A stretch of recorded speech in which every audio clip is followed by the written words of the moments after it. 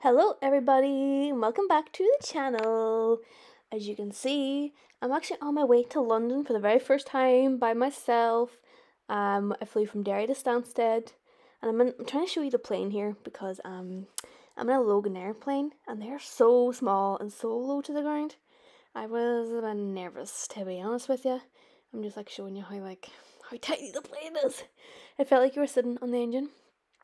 So yeah, anyways, I'm going to meet my sister. We're going for 4 days. I'm meeting my sister there. She planned all of this, which she did a really, really good job. We did so much stuff.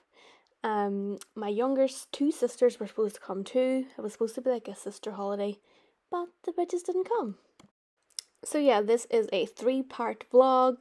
I thought I'd just talk this first little bit because I didn't do any talking, and I thought I'd explain a little bit. The flight there was actually fine. I flew into Stansted and I had to get a train. My sister told me what train I needed and she was going to meet me there. But yeah, do you see this little man at the very, very corner? I pretty much followed him from the plane to the train. You have to go back outside and back in the front door to get to the train at London Stansted. It's at the left hand side after you come in the door, in case anyone was wondering. And I just got on this train. This train was empty, and this is me going, I have no idea if I'm on the right train or not. Look at my face.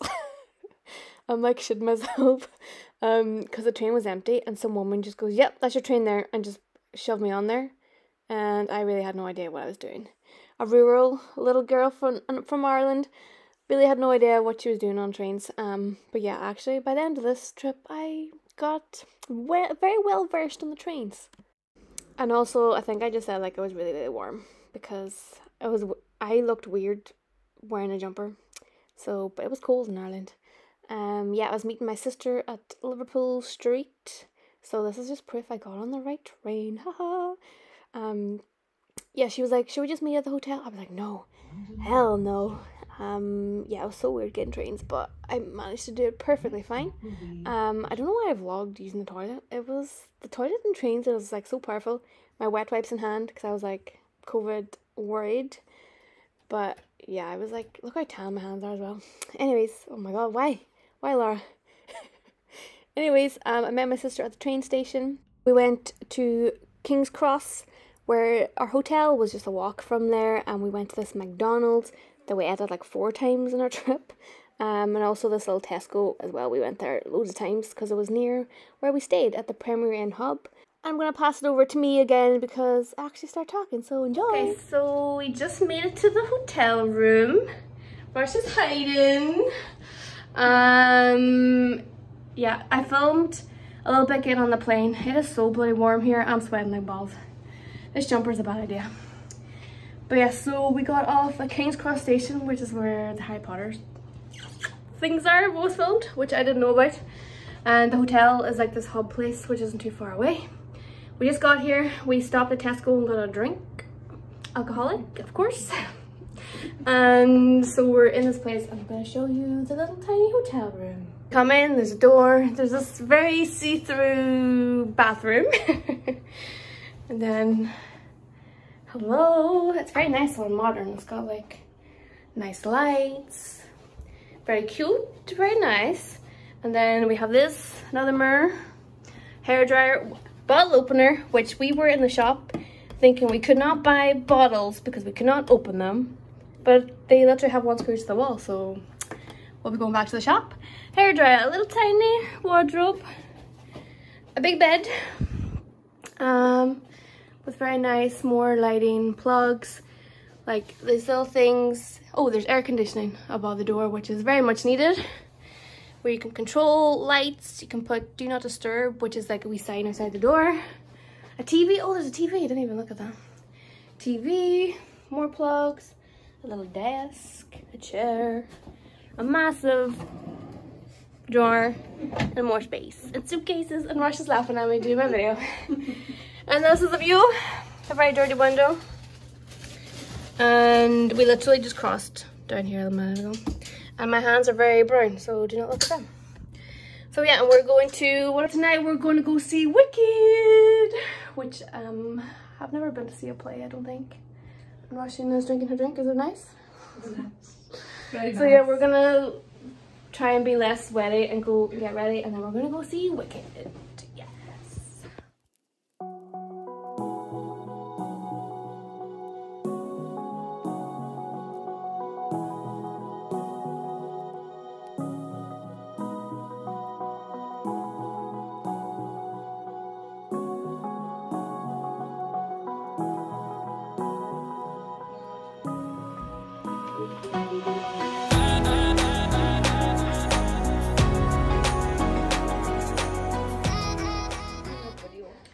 Okay, so day two in London. Last night we went to see Wicked. It was really good. I'm not too well versed in Wicked, but it was still good. Like the voices, amazing. This is what I'm wearing for day two. Oh, don't mind the floor. A dress from Penny's. I just had to come up to the room and get something. And now we're gonna go exploring and do touristy things and all that jazz. So yeah, I just have to, we just had breakfast, which was nice. It was like a buffet.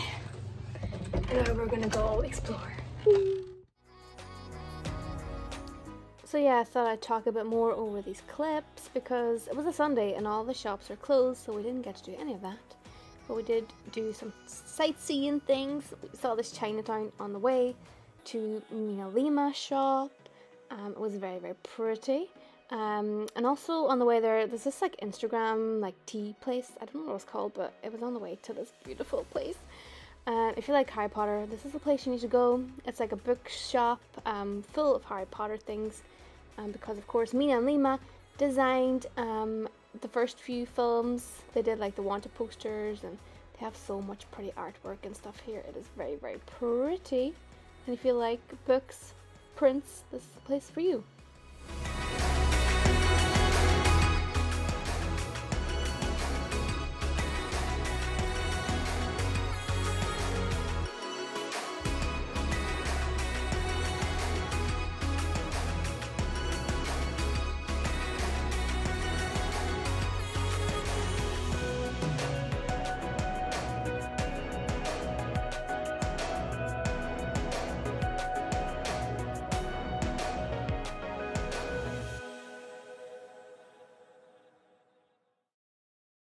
This was also my first time seeing the Big Ben, and really it wasn't that impressive, but of course I had to take a selfie.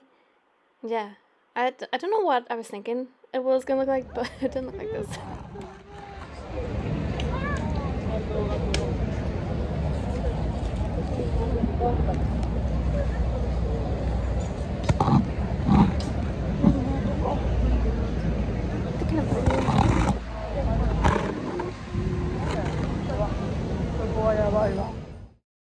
This is also a thing I would recommend anybody going to London to go see. It's not really mapped that well, but it's called the Vaults, I'm pretty sure.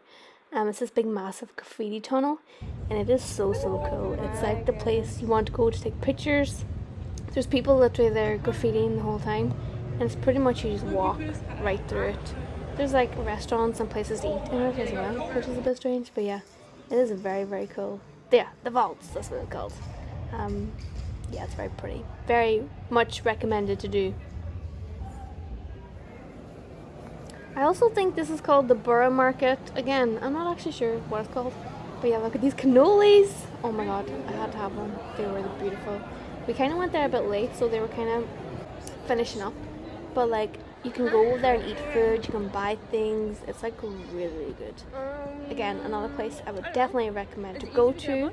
And this was on the way. We wanted to go to the Tower of London, which we did next. So yeah, we bought our tickets. It really wasn't a big wait or anything. There was a lot of stairs though, which was so fun in the very, very warm weather. On the way up though, there's lots of like history things you can see, which I love doing, honestly. I like all the history stuff.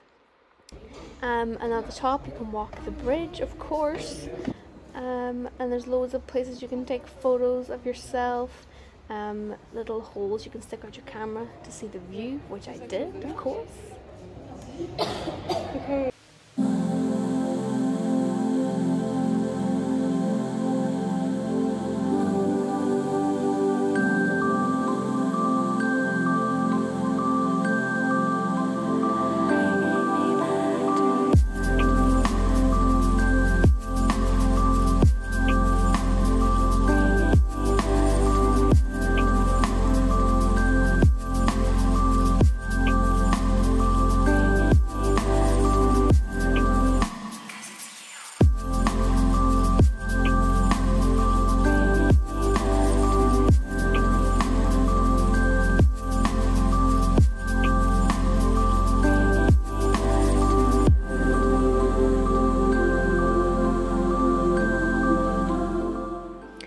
also actually caught the bridge raising for a boat to go through, which was cool to see, but it was literally like a party boat full of like people drinking, so it was a bit weird.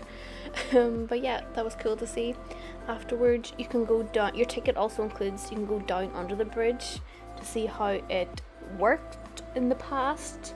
How you can see like the big engines, and how they actually used to burn like coal to like move the engines to open and lower the bridge.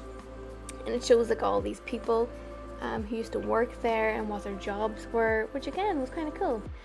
So yeah, later that evening we actually got these cable cars, which was, you can get it like over the Thames, and we did it at sunset time, just before sunset, so we could see the sunset as we were going over the bridge, or sorry, over the water.